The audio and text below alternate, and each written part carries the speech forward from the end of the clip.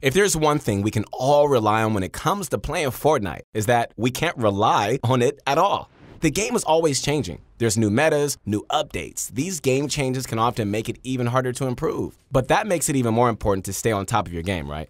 One simple, yet very important thing that anyone on controller or console can do is that they can use the right settings and right sensitivity.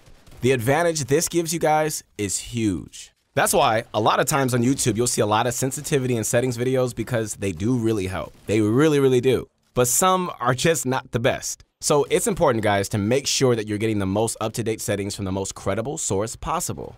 Okay, so here at ProGuides, we're always making sure you're gonna get the best of the best when it comes to pro tips and tricks. You can count on us, guaranteed. For even more advanced controller guides, check out ProGuides.com. Find out where you can improve your controller skills with some of the game's best coaches on InstaPro. It really does work. And also, don't forget to drop a like if you like these type of videos.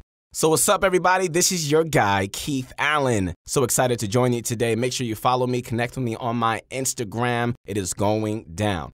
So I'm really excited about today's video because I've been getting so many questions on my Insta regarding sensitivity. So this is what we're giving you guys. So sit back, listen, we got some cool stuff.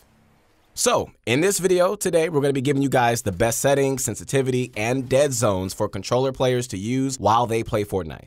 We analyzed many different pros like Ghost Aiden, Nick Merckx, Upshaw, and Ghost Innocence to get the best answers. We guarantee, guys, these settings are going to help you improve, and we'll explain why later in this video, so keep watching. So, to start off, we're going to be talking about your graphic settings, okay? Graphic settings are responsible for how your game looks, and they have a great toll on your PC performance. So, go ahead and turn all of your graphic settings on the lowest setting possible, but keep your view distance on epic. What this will do is make it so that you can see as far as possible, therefore not affecting your gameplay. Turning down the rest of these graphic settings, what they're going to do is they're going to maximize performance for whatever device you're using to play. For those of you that are on console, these settings are already adjusted based on the power that your device has. The next setting we're going to be talking about are motion blur and VSync. We recommend you keep both of these off. Motion blur can cause lots of performance drops. It makes it so that your game becomes more blurry when there's movement. You get it? This isn't the best for when you're trying to take down opponents. VSync is a feature that is meant for people who have older monitors that screen tear when they cannot handle high frames. However, nowadays, most monitors have features to prevent this. Therefore, keeping it off will reduce load on your devices, resulting in a better performance. Okay, so now we're going to be going over to sensitivity settings on the next screen. The best sensitivities for controller players at the moment are the following: 0.675 for both X and Y sensitivities. Now for controller targeting, 0.320 and 0.360 for controller scoped. Building and editing speed should be a 2.0. All right, so let's do a quick breakdown on these sensitivities and why they're the best when combined together. The X and Y sensitivity is a perfect balance between slow and steady aim, while also being fast enough for quick turning and fast building. The targeting sensitivity makes it easier for slow and accurate aiming when zooming in with weapons like the AR, SMG, and shotgun. The scope sensitivity is higher because with snipes, you're going to find yourself in sniper versus sniper scenarios. So being able to pull off fast flick shots with the snipe are a must. Okay, so now to the building and editing sensitivities, which is super important. I get asked this all the time. We suggest maximum speed for these guys, okay? So when it comes to building and editing, you always want to be able to do it fast as possible. So keeping this to the highest speed possible is going to allow you to build fast and edit fast. And how many of us want that? Everybody. This is going to equalize the playing field between controller and keyboard and mouse players. These optional settings that were added into Fortnite a couple of seasons ago were implemented to allow controller players to have a better chance at competing against keyboard players who have numerous advantages. Okay, we won't go into that because we all know why. For the settings below sensitivity, we suggest that you guys keep auto sprint on. But at the same time, put sprint cancels reload off so you don't get that mixed up. We'll get into why auto sprint is important once we get into controller keybinds. Tap to search plus interact is also a really good thing to keep on because it'll make it easier to heal teammates and open chest. Hold to swap pickup is better too to have on due to having an extra option for swapping weapons, essentially making it so players have to sort their weapons less.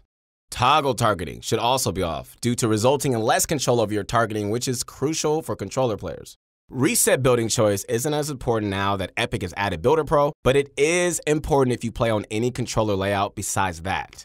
Aim assist should always be on, of course, but make sure edit mode aim assist is off. Turbo building should also be on so that you can instantly place builds without having to click the place button multiple times. Controller auto run should also be on. Now, for auto open doors, we definitely suggest to have it on.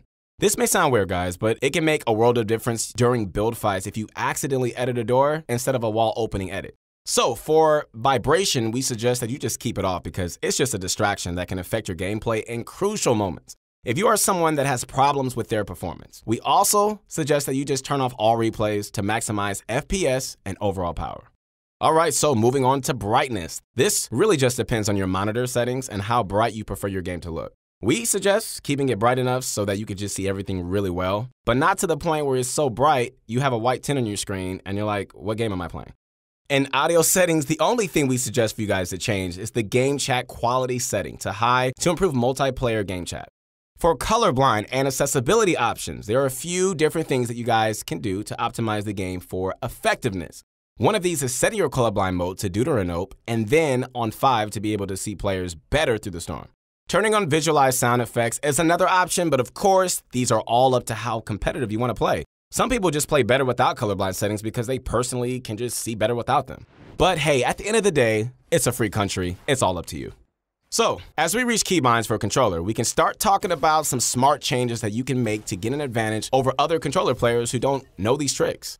First and foremost, you want to set your keybinds to Building Pro and then customize them from there on. What we suggest is putting edit on your left analog stick click. This is going to allow you to edit without taking your right thumb off of the aiming joystick, allowing for more efficient editing. Since you've done this, what's going to happen to your sprint button? Good question. Well, that's where auto sprint comes in. Remember when we told you that we're going to talk about this later on in the video? Well, I'm glad you stayed on because now we're about to. Keeping auto sprint on allows you to take the sprint button off of your controller, which opens up an extra button for binding.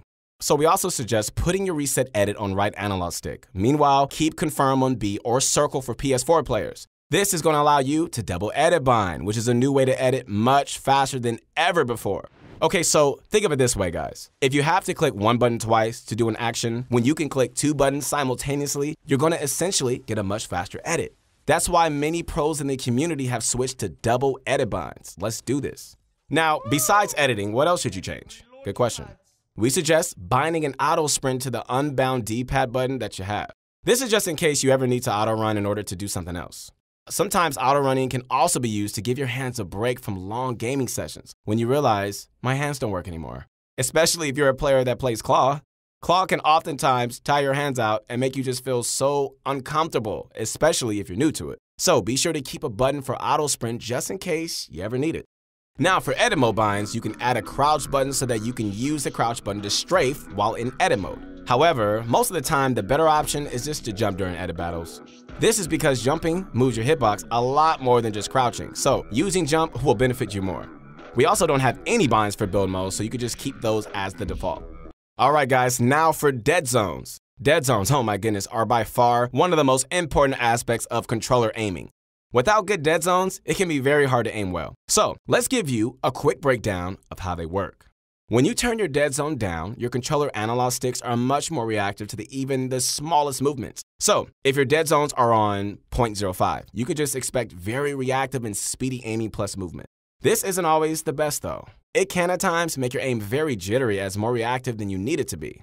Now, what about high dead zones? High dead zones make your controller analog sticks very unreactive, meaning you could just move your analog sticks halfway towards the edges of the circumference and your player still won't move or look around. So now that you know what both high and low dead zones do, what's better and why would you use one over the other?